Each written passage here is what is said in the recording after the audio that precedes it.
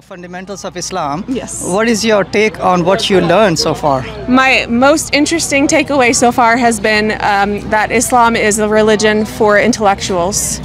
And that really appeals to me as a person who considers himself an intellectual who's trying to navigate religion. Belongs the universe so beautiful. The planets, stars go floating past, obeying His will. To Allah belongs the earth and sky, so wonderful. Oh, the oceans wide, the mountains high, the animals. Looking at the sky, so many million miles over space and time, there is only one God. From a treetop, watch the sun start through a dewdrop. There is only one God. There is only one God. Praise be to Him. My life is His. Okay, good, wonderful. Let me give you a couple of brochures here. Yeah. So really quickly, we believe in absolute monotheism. So we believe that there is only one God, the God of Abraham, Moses, Jesus, all the prophets. And we say for God's love of humanity, He wants to guide humanity. So He appointed from the people messengers and prophets. So we take Jesus to be as a prophet. He did miracles. We take Moses, Abraham, Ishmael, Isaac. They all came, we say, with one faith, which is the faith to invite people to submit to one God. In Arabic, that is Islam. Okay.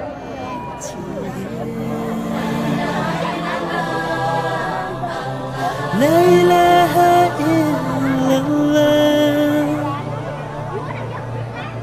To Allah belong the jinn, the angels, and all men. From purified, purest life and colored sin. To Allah belong the messengers sent to guide. For every nation, those who came, all they tried to bring back the light, guide through the night, make everything right. There is only one God, Muhammad the last, given the task, peace do we ask. There is only one God. And Assalamu alaikum wa rahmatullah. Alhamdulillah. So we are here at the Skokie Festival of Cultures. Alhamdulillah, there were many people, hundreds of people. And many of our youth, mashallah, from the local masjid, other masajis, they came here to volunteer. So first and foremost, Jazakallah khairan, may Allah subhanahu wa ta'ala reward all of you with the best in this world and Jannat al-Firdaus in the hereafter. Right? Ameen. So if I'm going to ask you the question, guys, what made you guys to come here? The weather is good. You guys could be playing basketball at MEC. Why are you here? Me? Yes. Right. Keep it very close to you. The main reason we're out here today is to spread the word about Islam and to talk to people, maybe lead them on the right path towards Islam to get closer to Allah. Okay, so suppose if someone asks you the question that they believe Jesus to be God, Son of God, and they ask you the question, what do Muslims believe about Jesus? What would you say? You know the answer, you're raising your hand. Yeah, okay. I would say that we believe that Jesus is the messenger and prophet. And Jesus cannot be the Son of God because even in the Bible, it's mentioned that there's no mention that He is the Son of God. Yes, that's very important, right? So even in the Bible, Jesus never said that I am God or worship me. So when they started to elevate Jesus and started to worship Him and form a new faith around the person of Jesus, then Allah subhanahu wa ta'ala sent the final book, which is the Quran, with the final messenger to correct the people and to let people know who Jesus was, the actual messenger and a prophet of Allah. Alright, so there are so many youth out there who may not be involved in activism and sharing the message.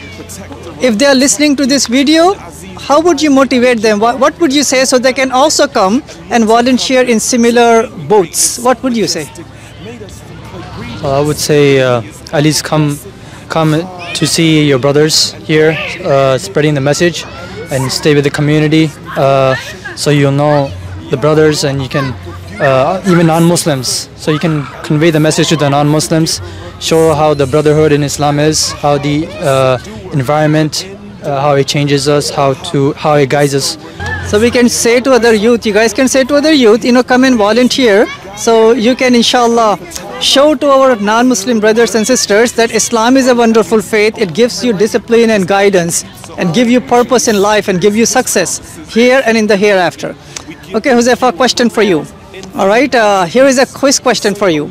Can you recite one ayah from the Quran that encourages people to share the message of Islam? What would you say? بسم الله الرحمن الرحيم ادعو إلى سبيل ربك بالحكمة والموعظة الحسنة وجادلهم بالتي هي أحسن. Okay, recite that again.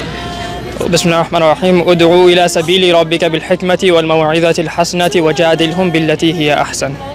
Okay, lastly, anyone can say anything, right? Suppose if there are like thousands of non-Muslims listening to this video, what would you say to them? They may have so many misconceptions. Tell us like in 30 seconds, what would you say to them? So I'd say for most non-believers, I feel like for most non-believers, they're kind of scared to step forward and learn more about it. But in fact, everybody's welcome in Islam. Everybody can just step forward, come to a mosque, ask about it, and most of the people are going to have answers for you about any of your questions and misconceptions. Yeah, one more thing about the previous question about what you would say to a non-Muslim. I think one thing is bringing up the challenge that if whatever you heard on the media, on social media, the news or whatever, I would say put all that to the side, and it's a challenge to, I guess, look at the Quran with an unbiased point of view and just read it for how it is. Okay, Bismillah. So we are here in the Skokie Festival of Culture. So awesome weather compared to yesterday, right? So good. So we have many booths over here, cultural events, to educate our fellow Americans like Amber who came here. Amber, how are you? I'm great. How are you? Good, good. So what brought you here? And you stood here for about maybe 20 minutes. Yes. Tell me why. Well, I'm just drawn to learning about different religions as much as I can, and I was really interested. This is the most anyone's ever taken to educate me about. And you have a bag with you. What is that? What do you have inside? I have a copy of the Quran in here and some paperwork explaining all sorts of different things, so I can learn about the religion. All the spiritual goodies for you, right? For coming here. Yes. Okay, so we explained to you some brief, fundamentals of Islam. Yes. What is your take on what you learned so far? My most interesting takeaway so far has been that Islam is a religion for intellectuals. And that really appeals to me as a person who considers himself an intellectual who's trying to navigate religion. Yes, because as I mentioned to you, we cannot, because God gave us the best gift, which is a gift of our mind, thinking ability. Animals don't have that, we do, right? So if faith, the mark of a true faith should not be just because we are born into that faith. Yes. We have to think and research and investigate. Should make a conscious choice. Yes, and God has so many signs. Yes. So do you think a booth like this to educate people, especially about the misconceptions, is a good idea? What do you say? I do. I think anyone whose heart is open to it is going to find their way here, and they're going to really listen. And those are the people you want to reach anyway. Just like yourself. So I would say you're so fortunate that God brought you over here, and God gave me and him and the volunteers opportunity. Yes. So they can learn about Islam, and we are not pushing any faith over here. We are educating people so we can do away with the misconceptions so people can see the commonality. Yes. Building on the commonality, we want to make better societies. Hope you agree with that? Agreed. So again, Amber, thanks for coming over here. Thank you. And you're welcome to come here any more time. They are writing the name in Arabic if you want. Oh wow, that's great. You can get your name, there are no customers right now. If you want to go for it. So thanks for coming. May God guide you and may God bless you, Amber. Thank you. Okay. Repeat that you're the greatest, to prove we only wish to be in your good graces. To Allah belongs everything I call my own. The heart within my body's home, my very soul.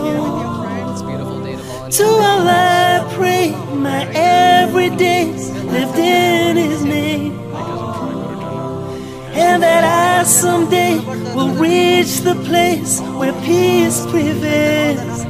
There is only one God.